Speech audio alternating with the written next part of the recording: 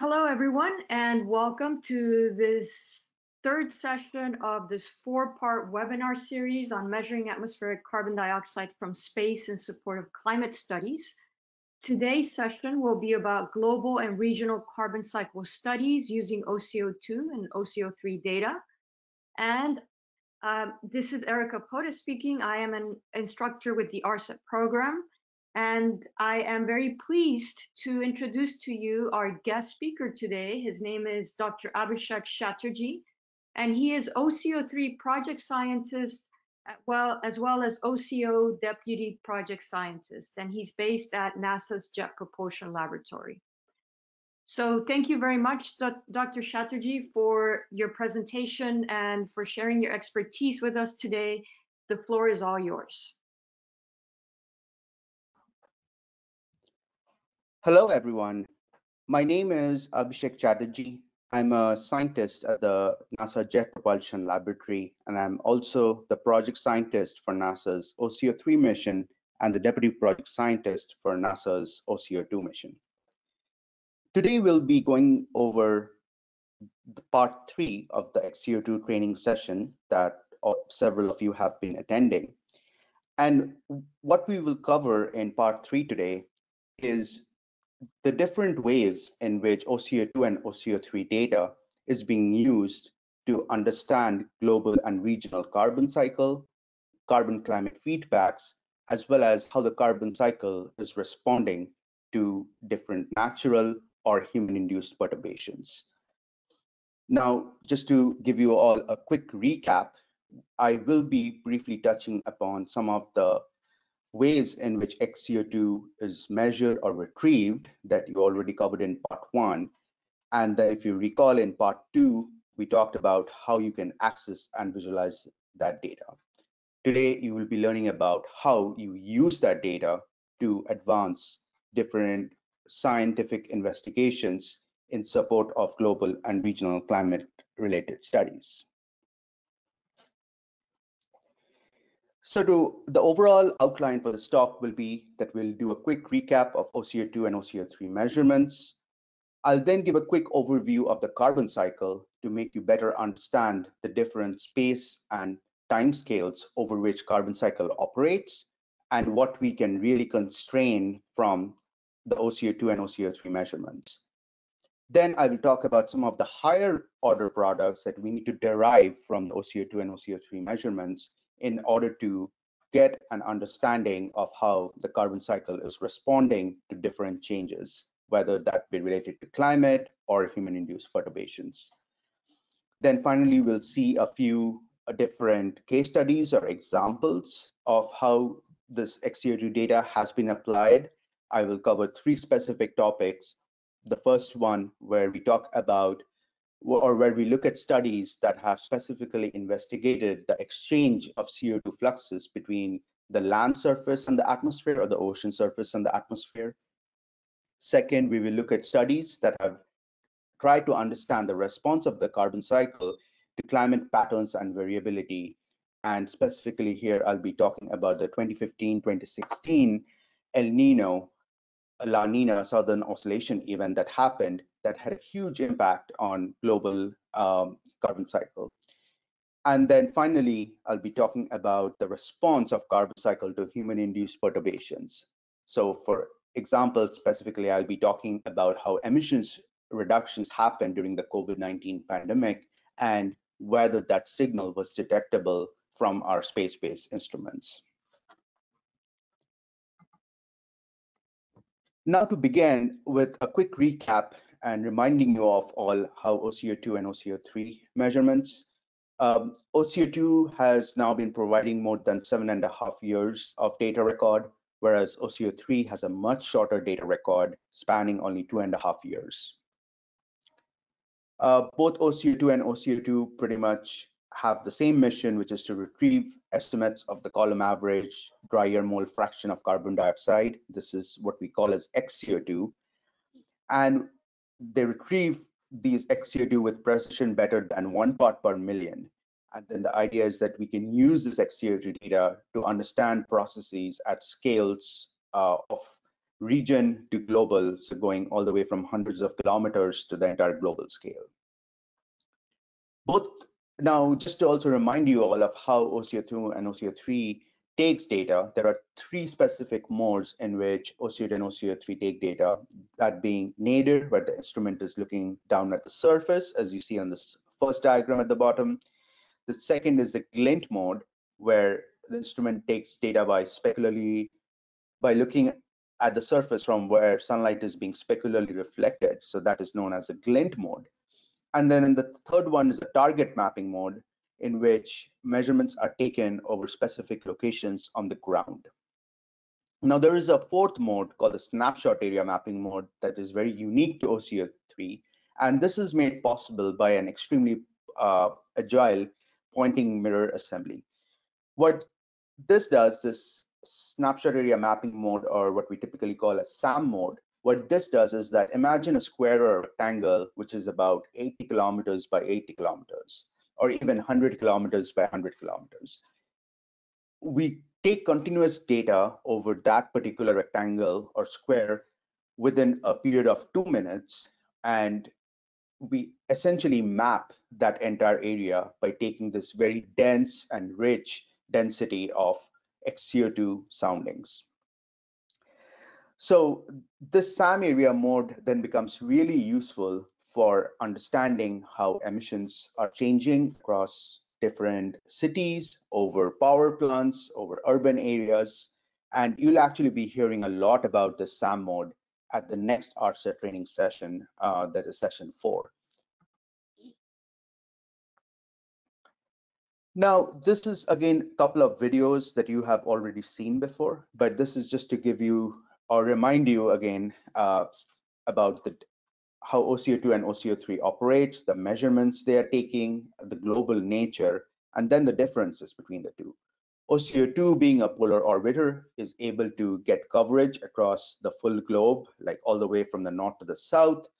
Of course, there is some seasonal sampling bias. So for example, during the winter time, we actually get more measurements over the southern hemisphere, whereas during the summertime, those measurements shift up and we get coverage all the way going up to the northern high latitudes. OCO3, on the other hand, being on the International Space Station, is bound by this 52 north to 52 south latitude. Now, the data from these two instruments have actually featured in over 400 publications till date, and those number of publications are still going. So there is a huge database. If you want to go back and look up some of these studies that I'll be referring to later, there is a huge database already that exists. These studies have been used to understand global and regional carbon cycle interactions, response of the carbon cycle to climate patterns, response of the carbon cycle to extreme regional events, and then also look at quantification of CO2 emissions from human activities. Again, the focus of this talk will be on this first bullet point here, so more on the global and regional carbon cycle interactions and those studies, whereas the one focused on anthropogenic or human-induced activities, those will happen in the next training session. So now let's begin with just an overview of the carbon cycle and how it is evolving and how it is changing. This is a really nice figure or a really nice video showing the changes in atmospheric CO2 concentrations. This was put together by Dr. Andrew Jacobson at NOAA, who's one of our close colleagues. And what this video really shows is that on the map right here, all these blinking dots, those are different locations where we do have ground-based measurements of atmospheric CO2.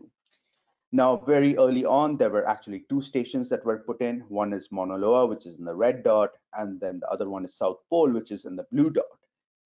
And just the data from these two sites, over time, they were robust enough that three signals became visible very early on. First, that there is an upward trend, that is, there is a continuous rise in atmospheric CO2 concentrations. Second, that there is a seasonal cycle, and you can essentially see that by how noisy the measurements are around the northern hemisphere measurement that's around the red dot at Mauna Loa versus almost no variability that is at the southern hemisphere and the blue dot. And The third is that there is also this very strong north-south gradient that becomes evident again because more and more of the emissions are happening in the northern hemisphere and very much fewer emissions in the southern hemisphere. So this brings us to the question of like, why and how are these CO2 concentrations rising? The main point being that human activities, especially fossil fuel extraction and fossil fuel emissions, that is sort of what is causing this continuous upward rise in in CO2 emissions, which is shown in the black line here. Alongside, there is another human activity that actually tends to release a lot of CO2 in the atmosphere, and that is any kind of land use and land cover change, especially deforestation, logging, etc. Now, while both of these are emissions that are happening into emissions that are happening into the atmosphere, it turns out that the atmospheric growth rate or the atmospheric concentration of CO2 doesn't necessarily rise at the same magnitude as the fossil fuel emissions. There is an upward trend for sure, but there is a lot of variability in that atmospheric CO2 measurements. And this sort of the fact that the atmospheric CO2 concentrations are almost 50% of the total rise, that is made possible due to the discount we get from the land and the ocean.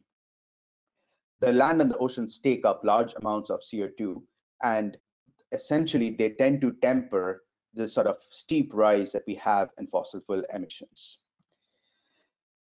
This diagram provides a very quick overview of the land and the ocean reservoirs and all the different processes that are occurring.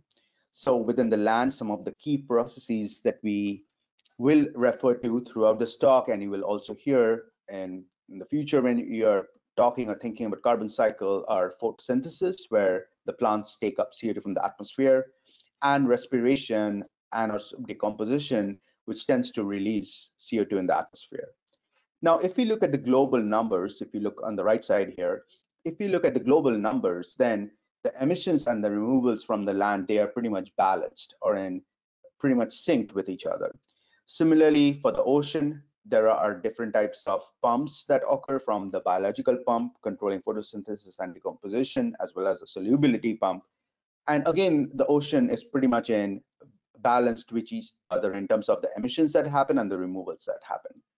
However, the piece which is not shown in the diagram but was there on the previous slide and which is completely unbalanced are the human activities, which tends to emit CO2 in the atmosphere. And that is sort of that is the primary cause why CO2 concentrations are rising. Now, one of the fascinating facts about carbon cycle is that we have a great understanding of these processes as they occur at the global scale. But then there are sort of different space and time scales at which we can be thinking about this problem. So we can obviously start with the global scale, where there are changes in the carbon cycle that are happening over centuries and over several decades. But then you can kind of take a step back and think about a much smaller scale. So let's say at the scale of a country. So for example, here I've shown a map of the lower 48 states in the United States, or CONUS, and we can just think about the different carbon cycle processes that are occurring at this scale. We can take a step further back and just think about in terms of regions. So for example, just hundreds of kilometers, let's say a mountain region or the scale of a city, and the specific carbon cycle processes that occurred there. Or go one step further down and think about the carbon cycle that's occurring in terms of the tree that is standing, the photosynthesis, respiration, sort of leaf litter and decomposition, etc. Or you can go another step back and just think about the processes that are occurring at a very fine scale, at the scale of a leaf. Each individual leaf actually has a photosynthesis and respiration going on, and we can try and understand the carbon cycle at that scale. So there is this huge variation going almost from the leaf level all the way to the global scale. Carbon cycle kind of links all those scales, is occurring at all of those scales. This brings us to sort of what are the most pressing questions in carbon cycle science. What I have done in this particular figure here is that on the x-axis, I have shown the different scales at which carbon cycle can occur. Some specific examples we saw in the previous slide. So going from the plot or the laboratory scale all the way going up to the global scale. On the y-axis here, I have the different time scales over which carbon cycle is occurring or operating. For example, over the day, as like in the morning when there is sunlight, there is a lot of uptake that's happening by the trees, but then as nighttime falls and photosynthesis stops, there is a release of CO2 that happens. Or this can be occurring at the seasonal scale. So for example, between in summer, going from April, May, all the way up to like, let's say September, October, that's when it's summer in the Northern Hemisphere, all the leaves are thriving and there is a lot more uptake that's happening versus the winter when it might be snowing, it's very cold and almost the carbons, there is not much action happening from the land biosphere at all. Or we can go up to the interannual scale, which spans like the changes that are happening from year to year, or decadal scale, so over the period of a decade or centuries. And there are like different processes that are occurring at all of these scales, and some of them are noted in the table down below. And I have then sort of also highlighted which particular grid cell that falls into. So for example, if we are trying to think about the response of carbon cycle, let's take an example to water stress events, or for example, droughts or floods, then these are typically processes that are occurring at the regional or ecosystem scale. And then in terms of time scale, the flash floods or something can happen over the course of a day, or it can happen, bigger floods can happen over the course of a season, or it can change from year to year where you have drought in one year, and then in the next 2 years, you might have flood and then again drought. And so the response of carbon cycle to water stress events that ends up sort of falling in this space and time scale domain, which is ranging from regional ecosystem and covering these time scales here from diurnal to interannual. Now, why do we want to break up carbon cycle science in this way?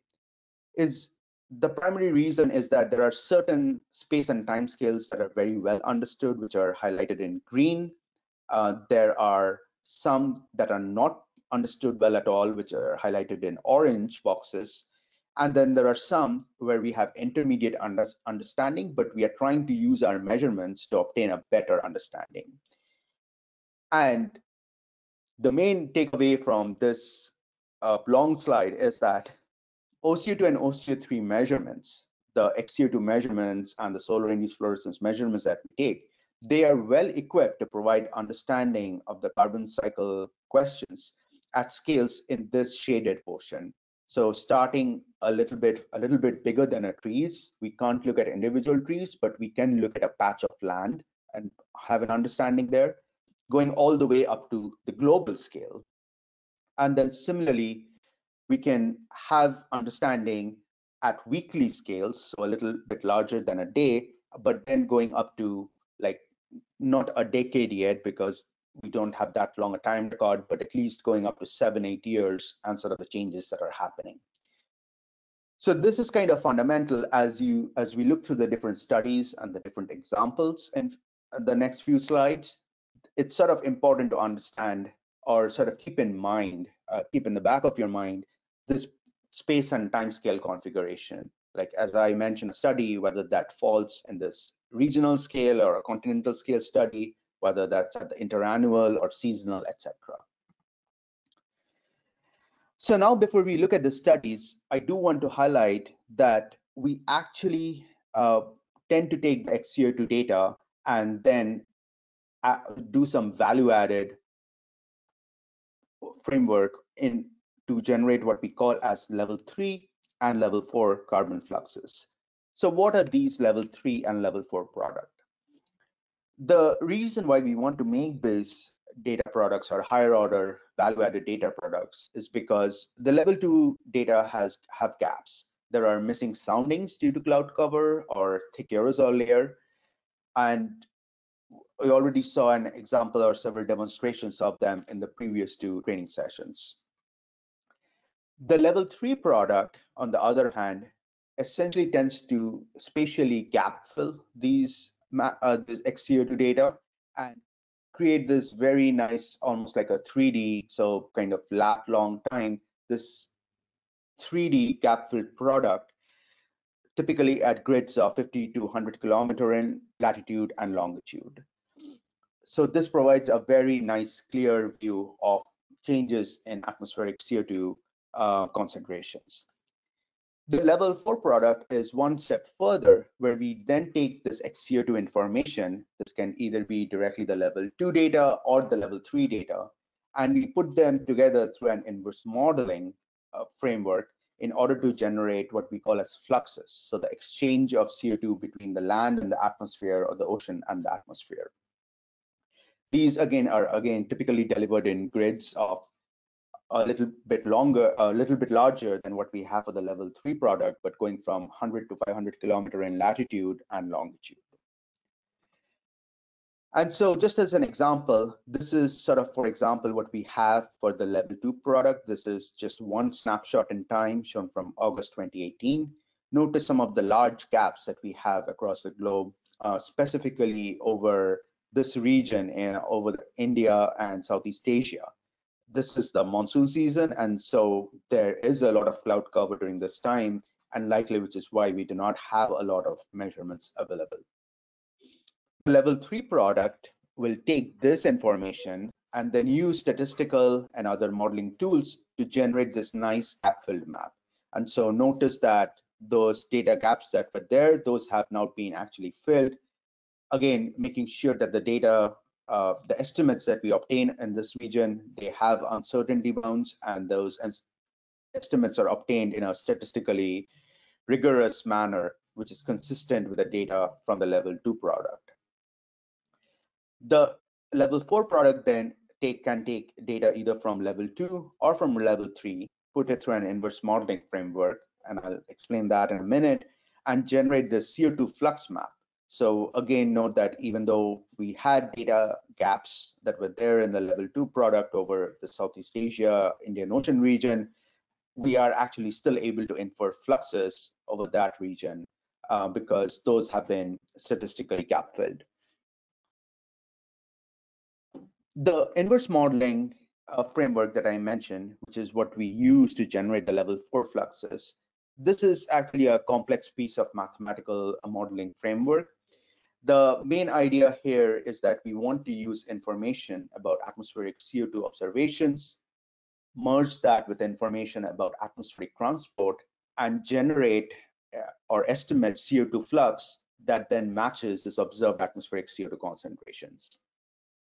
So there are a lot of mathematical nuances and mathematical steps that go into it, which I'm unable to cover in this short session that we have today, but I can certainly point you to references or some of the references that I have later. If you look through them, you will find some excellent references or sources in the literature that you can refer to. But the basic idea is that we start with some prior knowledge of CO2 fluxes in the atmosphere. We then move them through an atmospheric transport model and generate what we call as simulated measurements of atmospheric CO2. So they're not the real ones, but some simulated measurements. We then compare them against the actual observations of CO2 that we have taken from OCO2, OCO3, or from some ground-based station. We look at the difference between the observations and the simulations, and then try to reduce that mismatch between the two through this inverse modeling process. This then allows us to actually correct this prior knowledge of CO2 fluxes that we have and generate an estimate of posterior CO2 fluxes, which is sort of then consistent with the observations that were taken. Again, this is a pretty big and complex mathematical framework, and I'd be happy to talk about it during the question and answer session or point you to references that you can kind of look up on this topic. A few terminology that I want to clear before we get into the studies. First is what we call as a net biosphere exchange. This is sort of what we actually estimate when we run this inverse modeling problem. It is an exchange of net flux of carbon between the terrestrial biosphere and the atmosphere. Because the atmospheric observations that we are using are XCO2, that is actually integrating information from all different sources and all different components and is seeing the full column. This flux that we derive that already includes information about, for example, biomass burning or deforestation, or any kind of other disturbances or recovery from disturbances. So any and all changes that are happening, the atmosphere is observing that. And because we use those observations, we are able to capture that in the exchange. Now, what we typically do not capture are the fossil fuel and cement emissions or the fossil fuel emissions. And that is because when we typically use those observations from OCO2 or OCO3, we typically tend to back out or keep that separate, the fossil fuel emission estimates separate. Um, a third product that we typically deliver is then called the net carbon exchange, or NCE. And this is the net flux of carbon between the surface and the atmosphere, which actually takes into account information from the net biosphere exchange and fossil fuel to generate this estimate. So now, as we jump into the different studies that have been conducted, the specific case studies or examples that I will show will pertain to some of the topics that are listed here. So, for example, changes that are happening at the global to continental scales, at regional scales, then look at the carbon cycle response to 2015-2016 El Nino and the 2019-2020 bushfires, and then finally try to understand the impact on atmospheric CO2 concentrations due to the COVID-19 pandemic. So moving on to the first study here, which is just trying to get a better understanding of what the net flux exchange between the land and the ocean and the atmosphere is across the globe, but then also looking at spatial and temporal variations. So spatially, how different are the northern extratropics from the tropics versus temporally, like how does this net flux exchange vary between different years? So this is a map that has been produced by looking at the XCO2 data from OCO2, then running that information through an inverse modeling framework, and then generating estimates of this net flux exchange. There are 6 maps here showing the net flux exchange going all the way from 2015. So this is like an annual map or annual average of the 2015 net flux exchange, and then going up to 2020. And as you just sort of like look across this maps from 2015 all the way up to 2020, there are a few things that should catch your eye. So for example, wherever you're seeing this blue, that typically signifies carbon uptake that's happening by the land. And so typically in the northern hemisphere at this northern extratropics, where you do have a lot more forest, in general, that area is a net sink over an annual scale. On the other hand, a look at the tropics, for example, or especially like this particular region in the Amazon or a little bit over the Sahel region and places in South Asia. Those areas are always lit up as red, which means that there is more carbon being released by the land and the ocean rather than uptake. So there are sort of these interesting dynamics or interesting patterns that happen between the northern extratropics and the tropical lands. And by looking at these maps, scientists are then able to better get a better idea or better idea of the exchange that's happening between these different regions and the atmosphere and what type of modifications we kind of need to make. Now, the OCO science team routinely generates these estimates as a part of what we call as a modeling intercomparison or MIP activity. And I've noted a couple of references here to published studies that you can look up to stare at these maps, as we have used different sets of XCO2 data and different experiments and sensitivity tests that are done. Now that was provided a great visualization at the global scale, but what about if you want to know about the flux exchange that is happening at the regional scale? Well, it turns out, yes, we can address that component as well. This is a study from Philip et al. 2022, so a very recent study that actually looked at the flux exchange over the small region of South Asia, specifically around India. And what they also did was not just look at the flux exchange as estimated from the OCR2 data, but then also compared it to flux exchanges estimated by some ground-based stations, which are shown in the red dots here.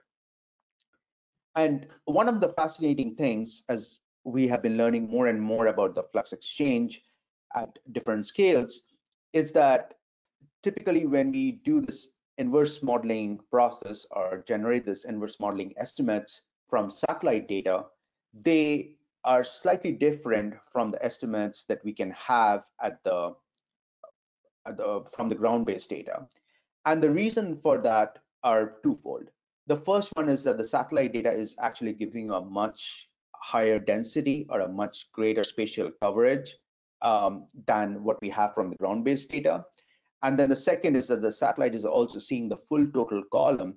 So we are seeing all the exchanges that are happening at the surface, close to the surface, all the way up to the atmosphere, whereas the ground-based data has a much smaller vertical representation. So it's able to see some of the flux exchanges that are happening close to the surface, but if there are any kind of information coming from outside, it's not really able to capture that. These two reasons end up causing that there is some difference in estimate that we obtained from the two. And one of the big activities within the carbon cycle science community is to reconcile the estimates from these two different inverse modeling frameworks, one using the satellite and one using the ground-based data. All these studies that I have mentioned, the previous two that I mentioned, Crowell et al. And Piero et al., as well as the Philip et al. Study, all of them, when you look to them, you will find that they have provided estimates from the ground-based data as well as estimates from the satellite data, and then extensive discussions on why they are different and how we can better reconcile them. What type of activities do we need, or what type of special tasks we need to launch upon to better merge those two estimates together.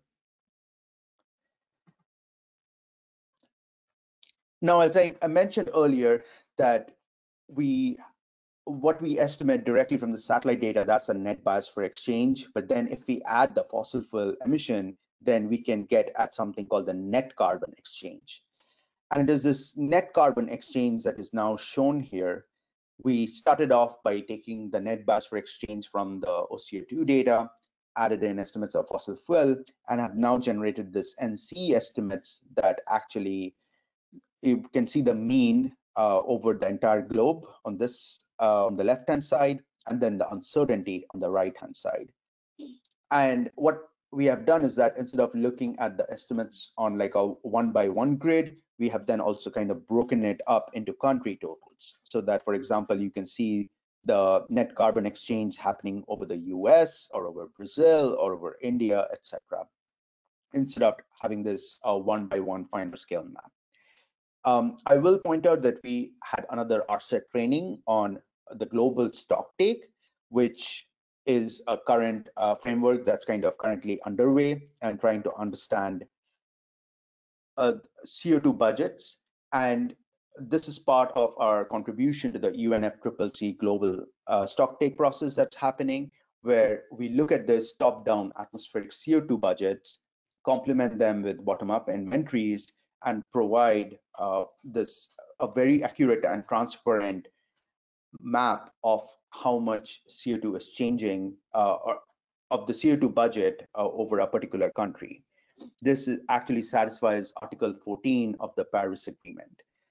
I will point out that there was a previous ARSET training that recently concluded on how we develop these budgets, what the implications are to support the global stock take, and I would strongly encourage all of you to take a look at that training session as well. So that piece pretty much covered some of the flux exchange studies that we are having at the global and the regional scale. Moving on to the next set of studies, which is trying to understand the response of the carbon cycle to climate patterns and variability. And the first one that I'm going to cover is that the 2015-2016 El Nino event, which had a huge impact on the carbon cycle. Now, what is an El Nino to begin with? Uh, an El Nino is a climate pattern that describes unusual warming of surface waters in the eastern tropical Pacific Ocean. So, for example, in this region of the Pacific Ocean, if you can see my cursor, that's where there is like this unusual warming that happens. This happens at, I would say, some would say at like pretty regular intervals, but somewhere between 2 to 3 year up to like 7 year time period. It's a very cyclical event. And when that happens, because there are so many teleconnections between the atmosphere and the ocean, especially over the tropics, when this warming happens or a lot of cooling happens over this region, that actually sets off a large amount of global and regional weather and climate anomalies. Like this will impact your ocean temperatures, the speed and strength of the ocean currents, which then has an impact on weather from tropics to extratropics, as well as to socioeconomic systems, for example, coastal fisheries and their health, etc. There are a lot of great resources on the web if you want to learn more about this El Nino event and sort of the different regional and local impacts that it has. And so I've put in a link here for that. Now, how does this impact the carbon cycle? Well, this is an animation here that is actually showing those warming of waters over the coast of over the tropical Pacific for the 2015 event as it was happening, and then comparing it to another massive El Nino event that we had in back 97, 98. Because this particular region is again so strongly connected to the atmosphere and there are so many teleconnections that are taking place, it turns out that ENSO is a big driver of interannual variability in the carbon cycle. And in fact, studying the response of how CO2 concentrations vary with El Nino, that studies have attempted that going all the way back to the 1970s. But what really proved a big impediment or a big challenge was that there weren't a lot of great ground measurements to validate or support our hypothesis. We could see that when an El Nino event happens, so for example, in 97, 98, or even this 2015, there is typically a rise in atmospheric CO2 concentrations, but then how much of that is coming from the ocean, how much of that is coming from the land, and where on the land these responses are taking place, it was really difficult to get a sense or understanding of those causal mechanisms. Now, the El Nino system, and one of the big areas where it actually has an impact on the carbon cycle is in the tropical Pacific itself. The tropical Pacific is actually a very interesting place for looking at the carbon cycle because it is one of the few ocean regions where you actually do have a release of CO2 in the atmosphere. You heard that right, it's actually a release of CO2 in the atmosphere. During normal conditions, and which is kind of shown on this figure on our schematic on the left-hand side, there is an upwelling of cold subsurface waters that have really high potential peak CO2. In addition, the biological pump over this region is pretty inefficient, and as a result, there is a release of CO2 outgassing that normally happens during this time.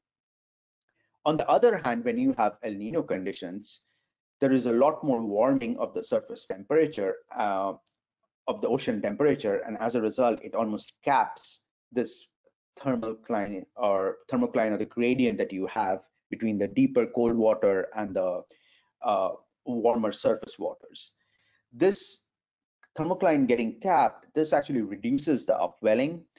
And there are a couple of other changes that are happening. For example, typically the winds that kind of blow and disturb the surface. Quite counterintuitively, the biological pump actually becomes a little bit more efficient. And during an El Nino, what then ends up happening is that this release of CO2 that was happening from the tropical Pacific, that decreases by almost 40 to 60%. Now, this phenomenon, this has been theoretically studied as well as studied by taking actual measurements into the ocean. So people actually drop different sondes or different instruments into the waters of the ocean and take measurements. And so this is both theoretical as well as observed and validated, this particular phenomenon. The issue here is that we actually, previous to OCO2 or before OCO2, we were never able to observe it or validate it from our atmospheric CO2 measurements. And that's what OCO2 allowed us to do. So this is actually a figure from this paper, Chatterjee et al. In 2017 that came out in Science, which shows this particular region over the tropical Pacific, what are also called as the Nino regions, the 2015-2016 event. Now, each El Nino event, I should say, is actually very different. It can occur over the central Pacific. It can occur a little bit more on the eastern Pacific side. But the 2015-2016 event that happened was primarily kind of one focused around the central Pacific or Nino 3.4 region. What is shown on the right-hand side here are two different panels. The top panel is basically showing the different what we call as indicators of ENSO, so the Oceanic Nino Index or the Southern Oscillation Index. They are shown as two different lines. Now, these ENSO indicators are primarily used to understand or sort of qualitatively get a sense of when the beginning of the El Nino event happened and then when it ends. And so it turned out that for 2015-2016 event, the beginning happened sometime around this April, May of 2015 period.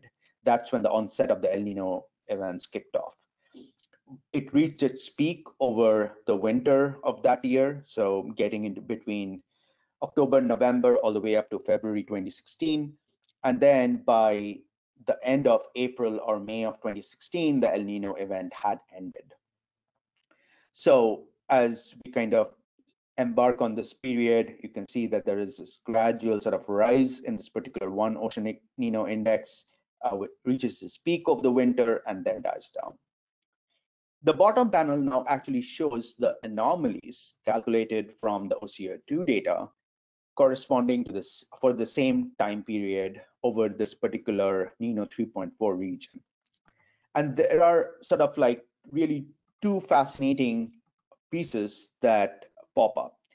The first one is that during this onset phase of El Nino, you can see that there is actually a reduction in those XCO2s anomalies, whereas as we get into the later stages of the peak phase, there is actually an increase in the XCO2 that tends to happen. So the question that we had was, is this valid? Does this make sense?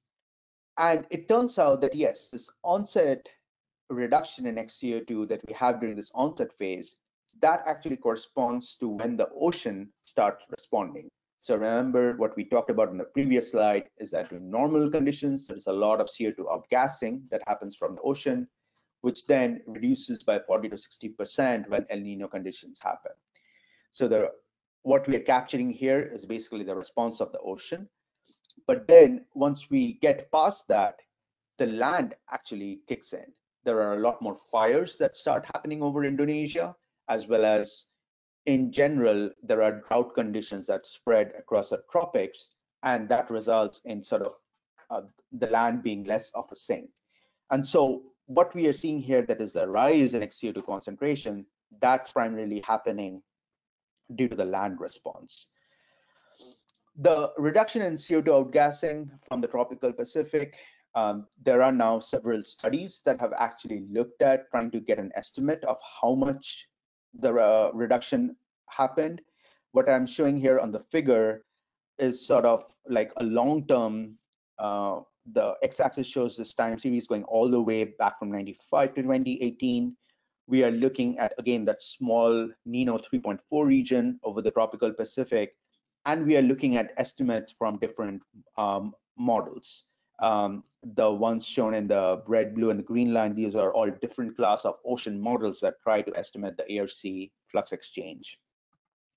And pretty much all of them showed that during 2015-16, there was this large reduction that happened in the outgassing of CO2.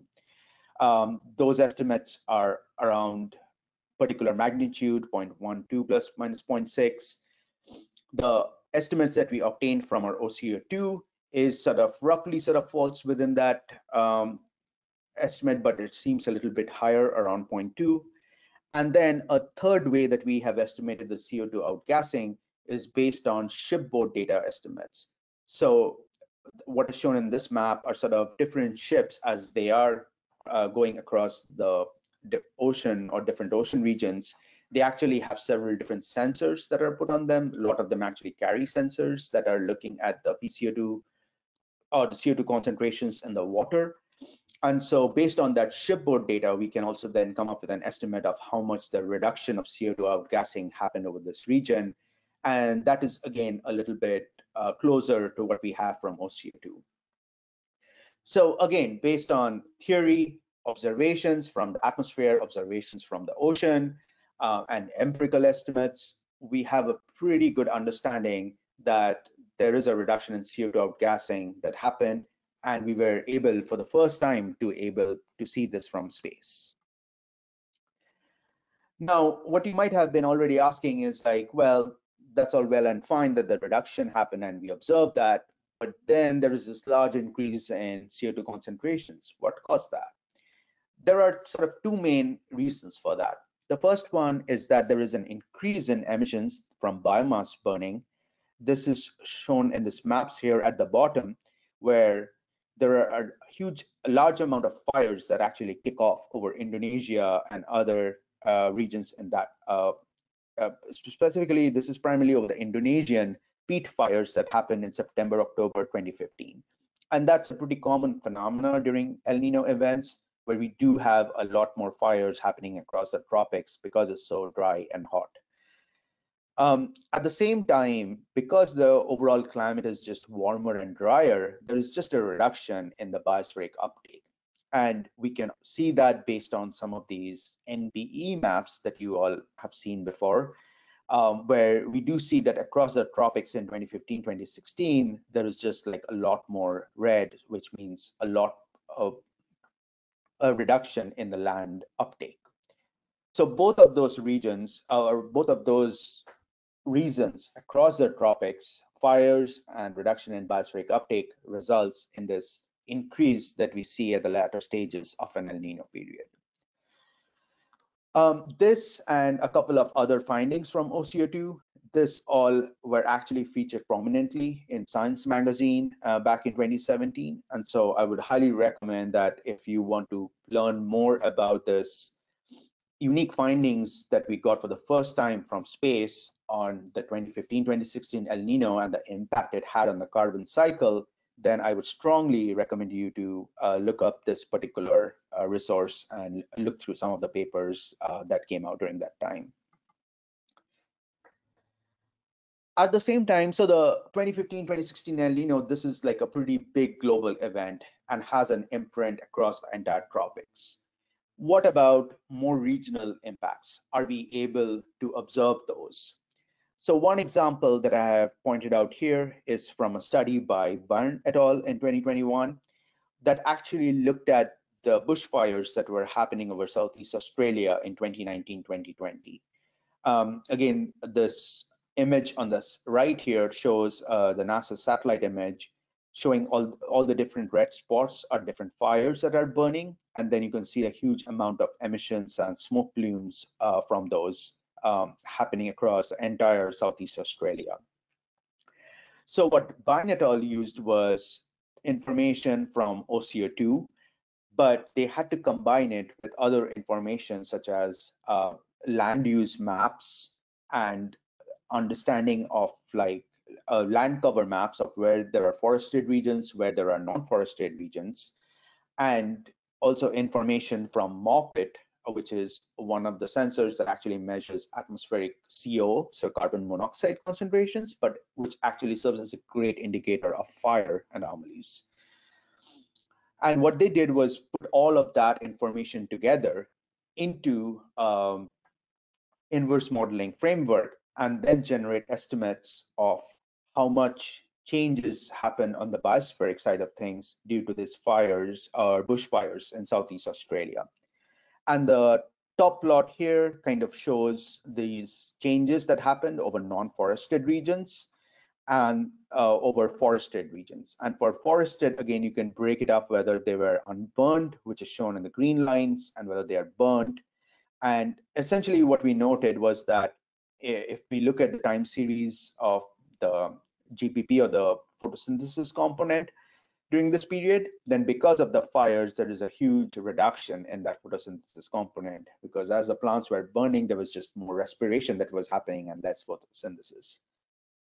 So this is again one great example, if you look at the study, to show how surface atmosphere CO2 flux anomalies due to extreme events can be tracked from space. And we are using, our scientists around the globe, they are using data from missions like OCO2 and OCO3 to quantify these differences in carbon cycle response and have a better understanding of any kind of land cover or land use, or any type of management practices we need to implement to mitigate such events in the future.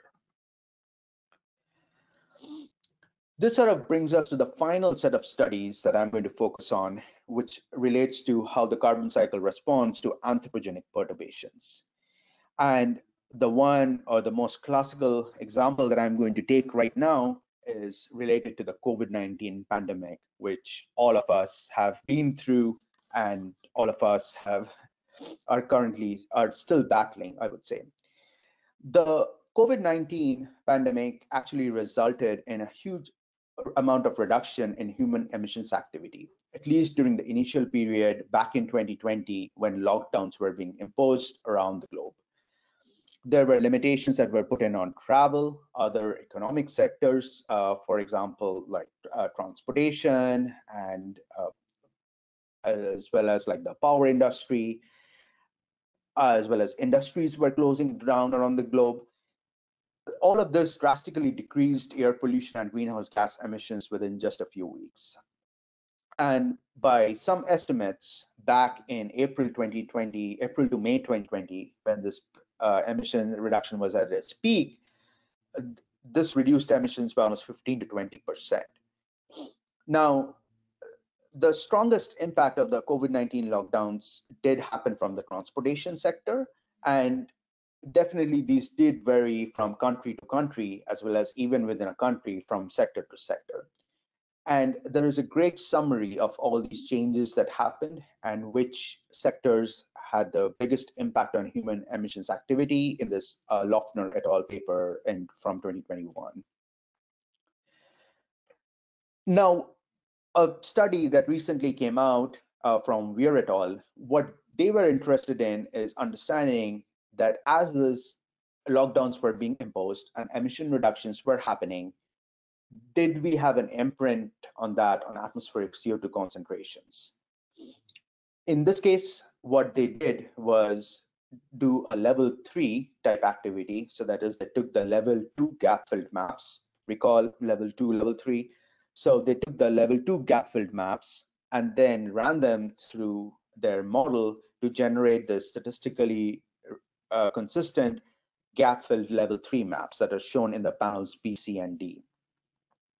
And then once they have generated this gap fill maps, they then looked at the anomalies between the CO2 concentrations for the 2019-2020 period, or for this 2020 period, and looked at against like a longer time scale climatology based on previous OCO2 record from the years preceding 2020. And they did this at sort of very specific country scales, and then also tried to look at in those particular countries when lockdowns were imposed. And so on the panels that are shown here on the right, for these specific countries, for example, for China or for the United States and for Russia, what are also shown on this dashed markers here is when the lockdowns were imposed in the specific countries. And what they noted was that if we specifically look at some of those countries or even regions within those countries, and when the timing of the lockdown, then we do see that as the lockdown progresses and as things are kind of completely shut down, there is actually quite a big reduction in XCO2 concentrations. This is still pretty small because remember, again, we are looking at the full column data. We are not looking at ground-based data. But even then, this is actually detectable above the noise in the XCO2 measurements. And the amount and the detected magnitude of reduction in XCO2 concentrations, if we kind of were to convert that into some kind of a flux number, then that is consistent with the emission reductions that happen in that particular region. I would also point out that this anomaly and concentration maps, they are available on this dashboard that is jointly run by NASA, ESA, and JAXA. And the dashboard is still continuing. So if you want, you can visit this particular dashboard and then look at not just maps of CO2 and the anomaly reduction in CO2, but then at several other air quality and greenhouse gas indicators. Now, one of the more fascinating aspects is that, so we observed this reduction that happened early on in 2020, right?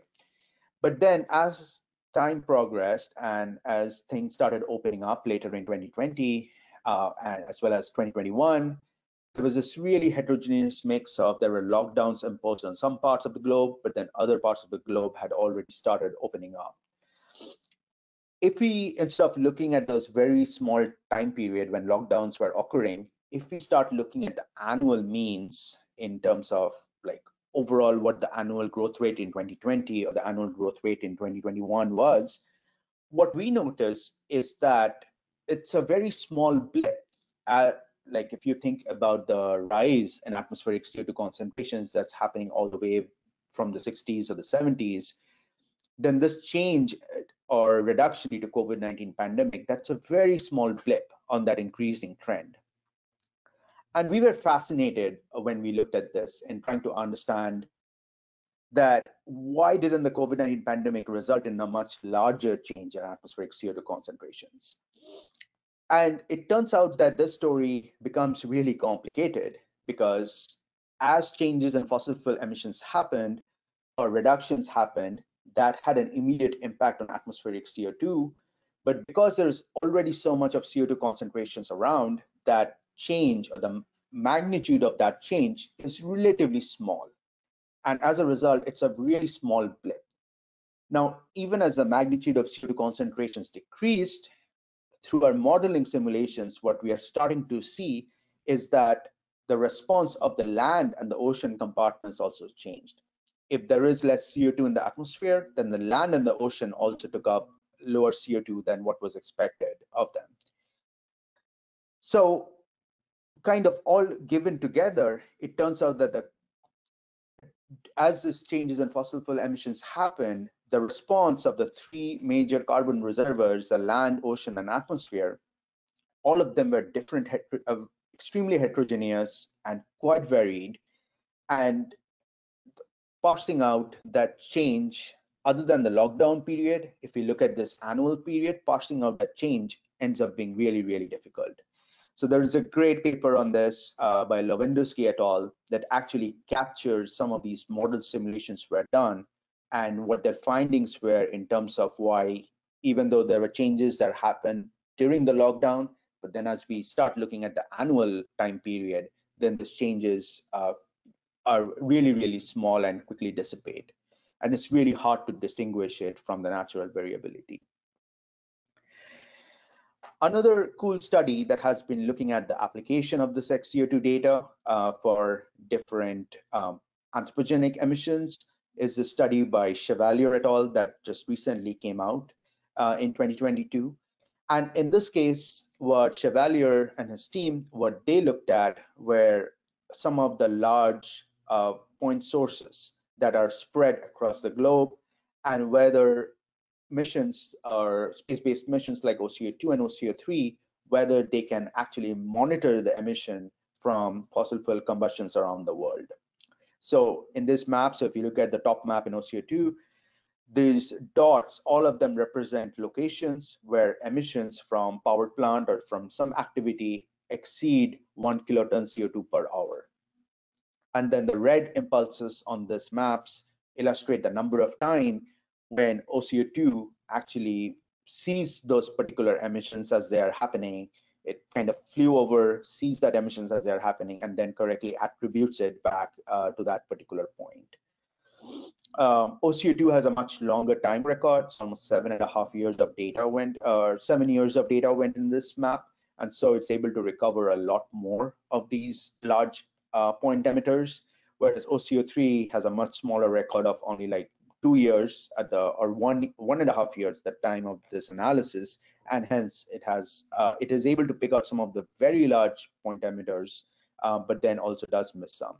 But between the two, OCO2 and OCO3 taken together, they are able to see almost 90% of this large point sources. Now, this, of course, sort of launches us into almost like the next training, the next session that you will have, which will be about understanding this urban carbon emissions from space-based CO2 observations. That is an entirely fascinating and entirely great topic on its own. And so I will hope that you can all join us for that next particular session in order to learn about how we are using OCO2 and OCO3 measurements to understand emissions over urban areas, megacities, and power plants. And this figure here again just shows the OCO3 SAM mode. Remember, at the very beginning, we talked that there were 3 modes that are common to OCO2 and OCO3, nadir, target, and glint. But then for OCO3, we have a 4th mode called SAM. So this picture here on the left panel actually shows an illustration of how that SAM mode operates. For example, we are looking at the Los Angeles megacity or the Los Angeles basin, and we have this like the swaths of measurements that are kind of taken over this region that then helps map out the emissions from this particular area. So just to summarize what we kind of learned today, or what we discussed, CO2 monitoring from space, it's becoming an increasingly important and relevant capability, and particularly in support in the wake of the Paris Agreement and support of climate studies and to inform policy decisions. Now, what we have to remember is that the data that we collect from the satellites, even after filtering and bias correction, there are actually gaps in the data due to missing scenes or cloud and aerosol interference, etc. So what the scientific community uses instead is what are called as level 3 or gap filled maps, and then level 4, which are flux estimates generated from the level 2 data. And our majority of studies that we have, those actually end up using that level 3 or level 4 data. Now, on one hand, this level 4 or the flux maps, a primary use for them is to actually constrain the net biosphere exchange between the land and ocean surface and the atmosphere. And these estimates, in conjunction with fossil fuel estimates and other bottom-up emission inventories, they are now being used to inform the UNFCCC global stocktake process. But in general, just from a scientific value itself, these flux maps are providing us with huge understanding about spatial and temporal variation in CO2 exchange between the land and the ocean and the atmosphere. Of course, the other big application for the XCO2 data that we saw is trying to understand the carbon cycle response to different types of either natural perturbation, like an El Nino event, or if there were droughts or huge fire events that happen, or what we call as the human-induced or anthropogenic perturbation. In this case, it was a case study of the COVID-19 pandemic when there were reductions in fossil fuel emissions, and that actually resulted in an impact on the CO2 concentrations that we observed. Both the El Nino and the COVID-19 pandemic case studies that we discussed in detail, these are really sort of classic case studies, and they are demonstrating how we can use the XCO2 data to advance our geophysical understanding of carbon cycle science. So the last slide that I have here, and I would strongly encourage all of you, once you have downloaded the PDF, to take a look at some of these studies, are some of the ones that I mentioned throughout this discussion or throughout this training session. All of these provide a great insight into OCO2 and OCO3 operations, information content in the data, and how we can use them for advancing carbon cycle science. I'll also have here the different data repositories for level 2, for the level 3 gap filled estimates. This is like one of the data products that we do release and is publicly available. And then also the level 4 carbon flux estimates, which are derived from an ensemble of inversion models, again, as part of the OCO multi-intercomparison project or the MIP activity, there are these flux estimates and flux maps that you can go and check out at this link. And with that, I'm happy to conclude this training session, and I'm really looking forward to the question and answers and the discussions that we'll have. I do hope that all of you have now a better understanding of how we can use the XCO2 information, all the different types of studies at different space and time scales that people have been looking at, the scientists have been looking at, and hopefully also get an understanding that if you are interested in using the XCO2 data, what type of application you can really use this data for. Thank you. Great. Thank you very much, Dr. Chatterjee, for that great presentation. And thank you to all the participants for joining in and for writing your questions in the questions window. We've been gathering some of those questions, or actually all of the questions, into a Google Doc that we will be sharing with you here. And we will go through each of the questions. Let's just start from the top, and Dr. Chatterjee, as well as the rest of the OCO2 and OCO3 team members, are online to answer these questions. So let's just start from the very top. And also, as you have questions, please write them in the questions window. All right, so the first one: can you please elaborate on the relation and connection between OCO and AIRS? What is AIRS? How does it measure greenhouse gases and carbon? How does it compare or complement OCO measurements? Thank you, Erica, and thank you for whoever provided that question. That's actually, this is a great question. So before I jump into the main answer, let me start by reminding everyone of something we learned during the very first training session, and that is, how do we measure CO2 from space?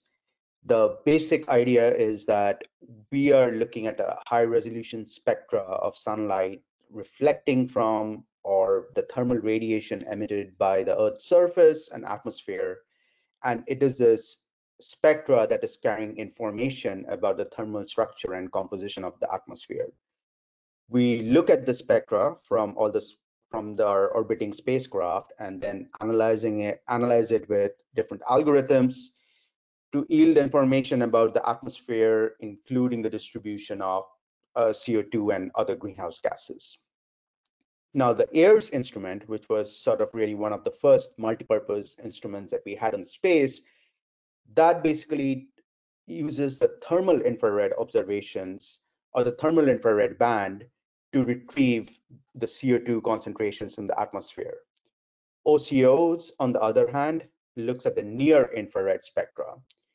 Now, because these two spectra are in two different regions or the spectra bands, what ends up happening is that AIRS, the information that it has about CO2, that is typically more related to the middle to the upper troposphere.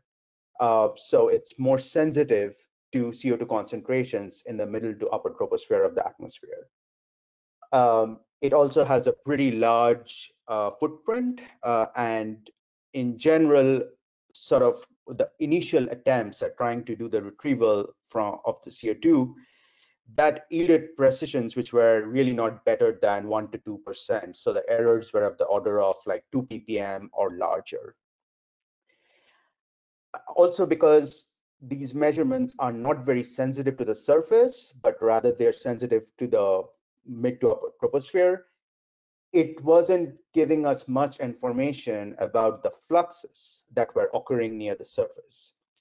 And so while this was sort of a great first demonstration of how we could take CO2 measurements from space, what scientists and researchers who were looking at the data quickly realized was that it wasn't really providing a great constraint on the flux exchange happening between the surface and the atmosphere. This is where the more new age sensors like OCO comes into the picture. Because OCO is looking at the near infrared band, it's able to provide a much greater information and a much greater constraint on the exchange of fluxes that are occurring near the surface. It also provides measurements with a much improved accuracy and precision. So right now, the errors that we see in our retrievals, they're of the order of 1 ppm or even lower. And so that, I would say, is sort of like where the difference between AIRS and OCO lies. There are still algorithm improvements. I would note that there are still algorithmic improvements that are happening on the AIRS retrieval, and so the errors are still lower. But again, just because of the fundamental differences in the spectra that those two instruments look at, we end up with two different pieces of information about CO2 in the atmosphere. There are also studies that are actually trying to combine the information from the two and provide a greater constraint, but those studies are still ongoing. That type of research and investigations, they are still ongoing. Great, thank you. Question number 2, is NBE in terms of inverse modeling the same as NEE, net ecosystem exchange, measured by the eddy covariance technique? They are very similar, yes, but they're not exactly identical.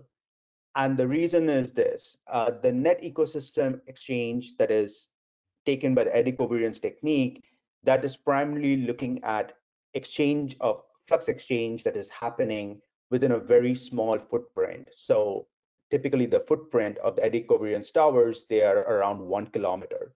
So it's being able to tell us the flux exchange that is happening between that small area. The NBE, on the other hand, that we derive from these atmospheric measurements, these atmospheric measurements again span the total column. So it actually tells us about the flux exchange that's happening, the natural flux exchange that's happening, like photosynthesis and respiration. But then if there are other processes that are occurring within that domain, so for example, like any kind of land use change or some kind of other deforestation or some other burning, biofuel or biomass burning that's happening, the atmosphere is an integrator. And so it's integrating all of that information together and thus providing us a sense of the flux exchange happening due to all those processes. Now, if, for example, we take the atmospheric measurements and then in the future, if we could, for example, pick each retrieval by itself, and then just do an inversion for one single sounding over a particular tower, if there are no other processes that are occurring in that domain other than photosynthesis and respiration, then yes, in theory, the NBE would be equal to the NEE. But in practical terms, there is a difference between those two terms.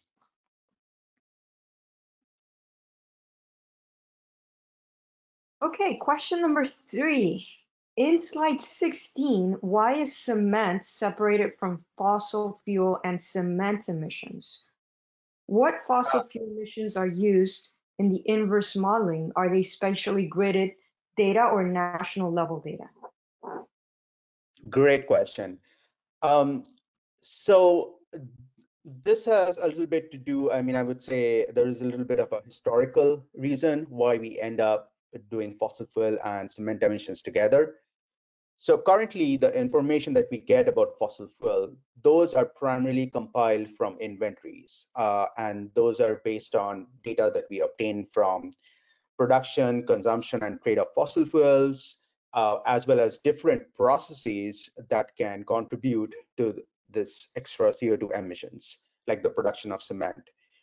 Now, a lot of this inventories and data that we collect, those are uh, sort of reports that are provided by different countries or by different international organizations.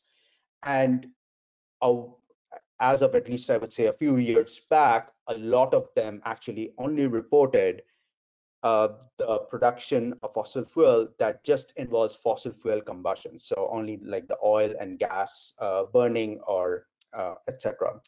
They would not include any kind of information about exchange of bunker fuels or, for example, cement production, which is actually not due to fossil fuel combustion. So Primarily because of this, we kind of started where we had fossil fuel production database, and then we would get a different database for cement production, and then those would be combined. A lot of the newer inventories that are now being produced, they actually do gather data from fossil fuel and cement together. And then all of that data is reported together in the recent inventories. And in this document, I have actually pointed you to two different inventories that we look at. The first one is called as this ODAC, or Open Source Data Inventory for Anthropogenic CO2. That actually provides estimates gridded at like 1 degree, even 10 kilometers. And then for specific regions, it even has data providing data at 1 kilometer. So really high resolution. But you can also obtain country level fossil fuel CO2 emission estimates, and those are available as part of the CDAC FF. And I have pointed out the reference there, both the published paper as well as from the published paper. You can go to where the data is held in the repository and access that.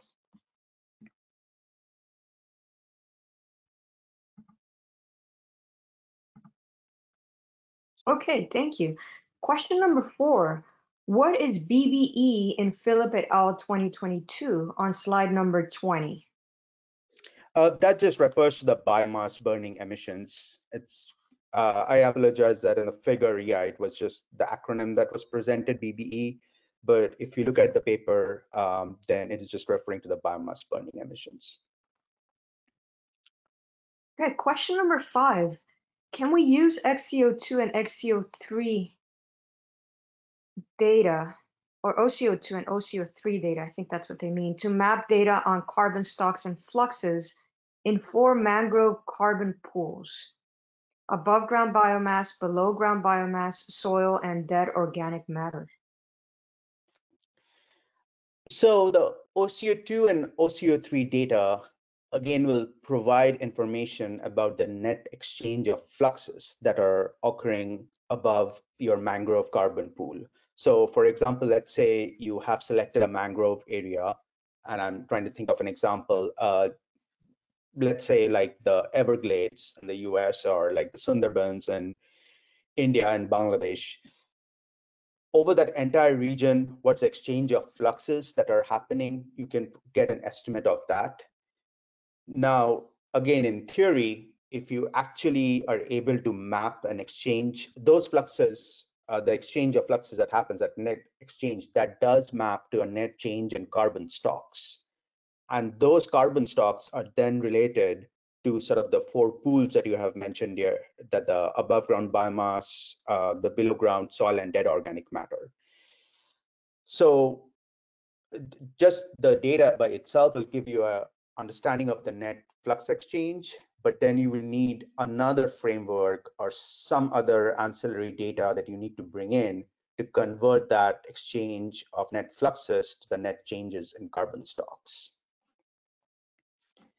But in general, if you are looking to get data on carbon stocks in general, then sort of there are other space-based instruments, like JEDI is currently one that's flying on the International Space Station, or Landsat, which again has a very long history and long tradition. So there are other sensors and other satellite data that you can use.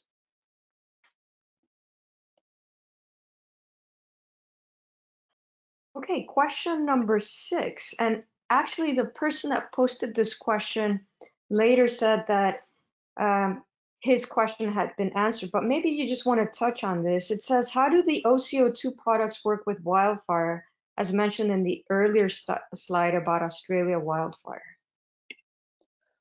So the OCO2 products, so in general, if there is a fire happening, let's say a wildfire is happening in some part of the globe, then there is this huge emission in terms of like smoke and ash plume.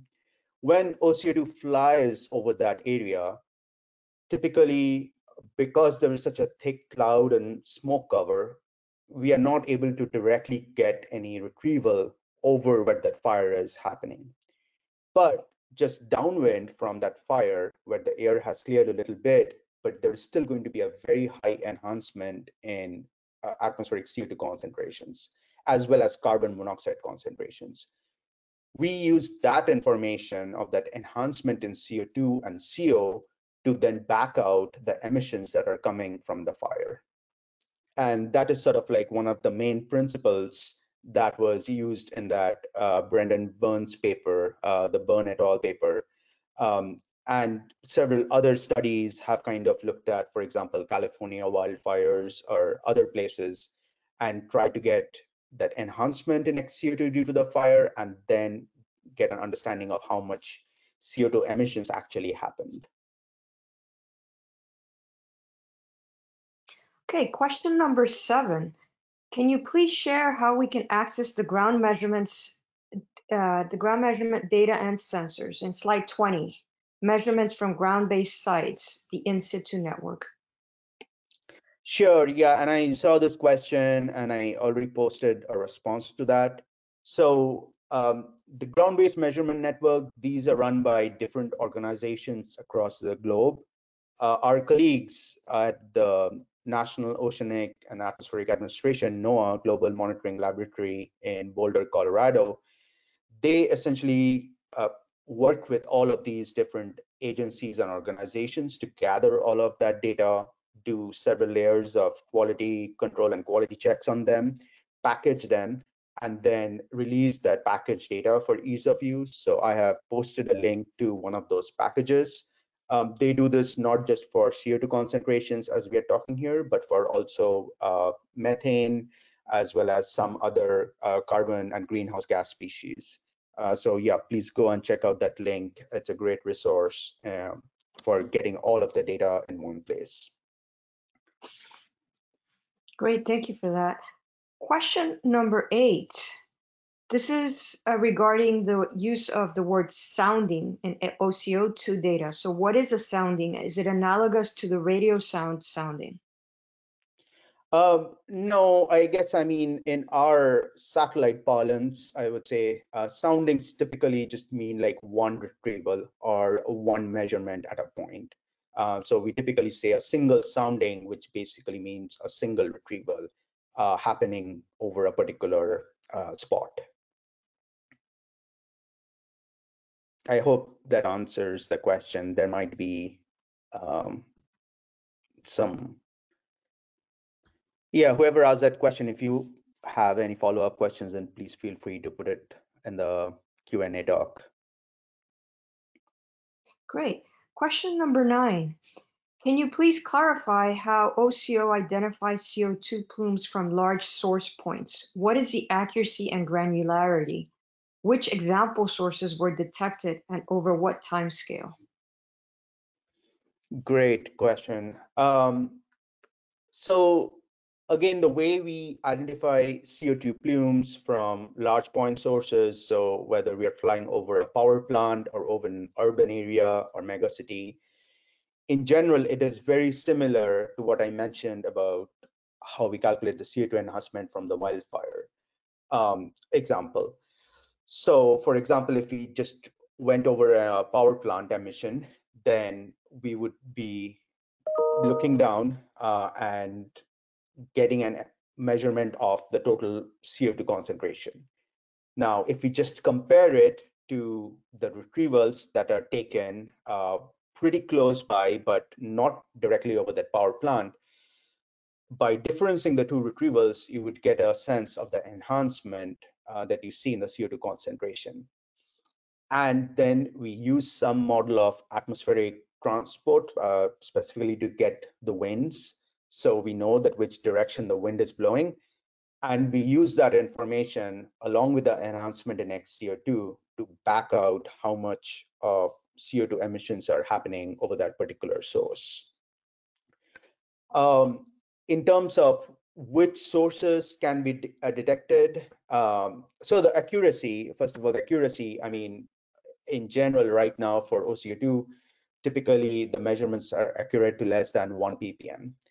And when we fly over a power plant or any of these large sources, the enhancement there in XCO2 is much larger than 1 ppm. So for sure, we are able to detect that change. in terms of which sources can be detected, so that again then depends upon like the size of the power plant. So for example, a particular study that I'd shown that was recently conducted by Chevalier et al., they specifically looked at sources that release more than 1 kiloton CO2 per hour. And that is just based on, again, like if you think about the 1 ppm accuracy and how much of a flux it can detect, it is just based on that you have to have enough of a large emission that when we fly over it, we look at it and then compare it against something in the background, and we are able to detect that change. Um, right now, based on for both OCO2 and OCO3, studies are indicating that typically we are able to see any of the largest like thermal power plants that are there across the globe. We are able to actually observe emissions from those pretty easily.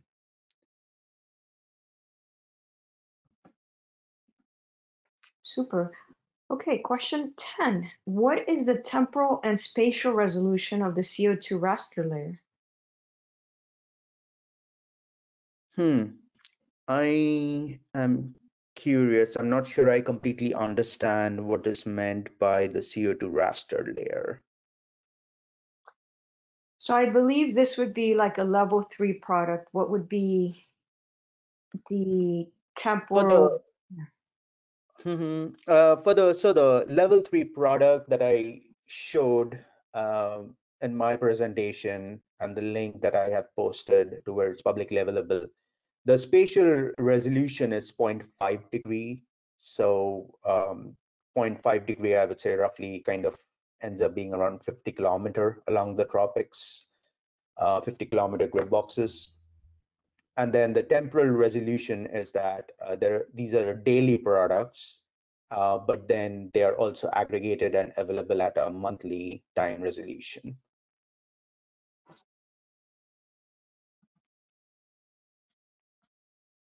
Great. Okay. So the daily products, it's not complete global coverage though, correct? It is complete global coverage, yes, Okay. because that's what the level 3 product does, right? It creates this scaffold maps. So even if, for example, it is like, let's say we take January, so that's like northern hemisphere winter, and just because of the sun geometry, sun angle geometry and solar zenith angle constrictions, we are not necessarily able to observe directly over Fairbanks, Alaska, for example. We don't get any measurements there. Um, but because the GAFL map takes, it uses information from some prior estimate from a model and then combines it with the retrieval from OCO2, it mixes those two information. It will still provide an estimate of what the CO2 should be over Fairbanks, Alaska. Okay. So yes, it is the level 3 maps end up providing like global coverage. Okay, great. All right, so we move on to question number 11. Does OCO2 provide separate level 4 NVE and NCE products? And how are the two data sets, I guess, differentiated given that they are products of an integrated atmosphere? Yeah, so that's sort of like what I had referred to in my terminology slide, and I'll also refer whoever asked this question to the previous ARSET training that we had on global stocktake, because there we do get into a lot of details about the net biosphere exchange versus the net carbon exchange. Um, the short answer is that in preparation for the global stocktake that is happening right now, and the OCO2 team is participating in that. And as part of that, yes, we are providing separate level 4 NBE and NCE products. Those are country level estimates. In general, to just go from the NBE to NCE, all that we are doing is adding in fossil fuel emissions as well as bringing in information about different lateral fluxes that happen. lateral exchanges that happen. So the information about fossil fuel, again, we get that based on inventories. Then some of the exchanges about lateral fluxes, like example, the transfers of carbon that happen due to movement of wood products or grazing and crop products. uh, those are again brought in from model-based estimates. But again, I would strongly refer to the previous ARSET training that we have, because there are a lot more details on the calculation of these two terms. There are also some exercises and data that's already made available as part of that training.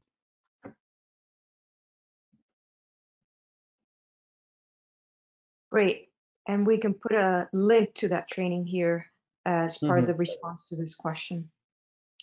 So question number 12, can you please elaborate on the ability to monitor town scale or city scale CO2 emissions? Yes, so certainly we are very well able to monitor and detect, quantify uh, any kind of emissions that are happening over urban areas, like whether they are large cities, what we call as mega cities typically. So for example, the entire Los Angeles metropolitan area, or over Riyadh in Saudi Arabia, Paris, France, some of these really large domains. Um, we are The next session that we will have as part of this training will exclusively talk about monitoring the what we call as like these urban emissions, quantifying urban anthropogenic CO2 emissions. And so there will be a lot more case studies that will be shown and discussed in that session, which will be on Thursday. So I hope you're able to attend that. But yes, absolutely, we are able to monitor cities and towns very well. Again, the constraints being that our constraints are always cloud cover. So for example, if it's very cloudy, so one of the very specific cases I would say would be Mumbai in India, where during the monsoon season, you do have a lot of cloud cover. And so during the monsoon season, then we do see gaps in our retrievals. But that's again where something like a level 3 product comes into play, because then they're able to use prior information from models along with any limited retrievals we might have to generate this gap fill maps over the domain.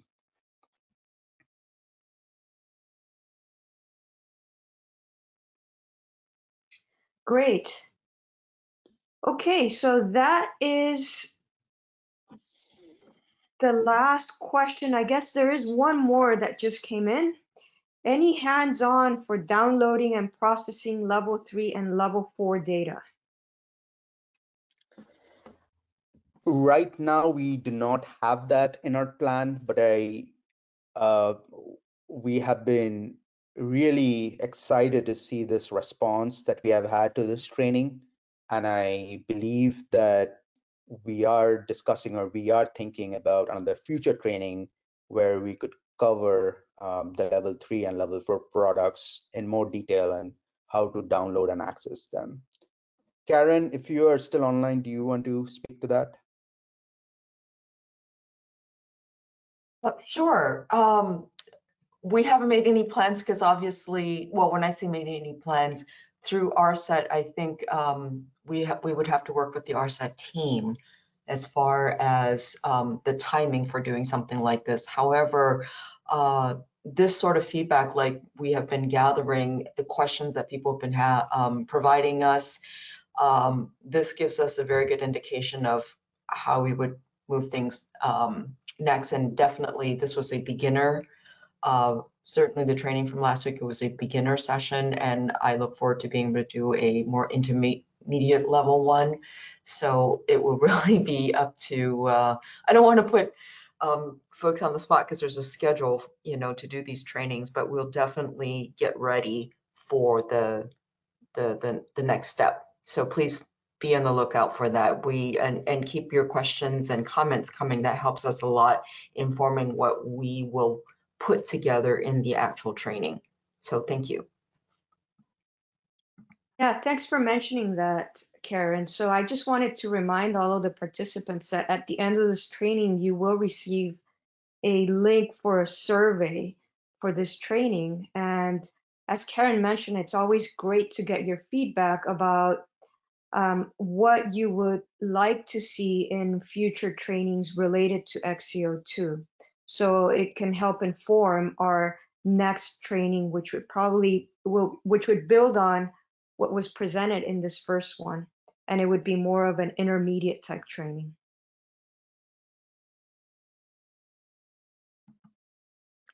Great. So with that concludes the questions. There is a comment about the Q&A documents. We will be posting the Q&A documents for the previous sessions on our website shortly within the next couple of days. So please be on the lookout for that. And just to remind everyone that we have one more session that will be on Thursday at the same time. It will be by Dr. John Lim from University of Utah, and he'll be talking more about the use of OCO2 and OCO3 data for local scale studies, specifically at the city scale. So please, that's going to be another great session. Please don't miss it. So before we close, I would like to thank the ARSET team, Selwyn Hudson-Odoi, Jonathan O'Brien, Sarah Kutschall, and I would, of course, like to thank all of the participants for your questions, great questions, and enthusiasm about this topic. And last but not least, the guest speaker, Dr. Abhishek Chatterjee, for his great presentation and sharing all of his expertise today. So before we close, Dr. Chatterjee, would you like to say any final words? Just that, yeah, I just want to again thank all the participants for joining in and listening to the session. And my email address is provided in this document. So if you have further questions or need further information or have clarification about a topic or a particular study that was conducted, please feel free to reach out to me. I certainly look forward to people, more and more people using the OCO2 and OCO3 data for their scientific investigations. And also thank you, Erica, Karen, and then the entire ARSA team for helping out. So yeah, overall a great session, and look forward to hearing the feedback and further questions. Thank you. Great, thank you, and thank you to Karen Yuen for being here today and answering some of the questions as well. So that concludes this session. Wishing everyone a great day, and see you all on Thursday for the final session of this series. Bye-bye, everyone. Bye now. Thanks, Erica. Bye. Thank you. Bye.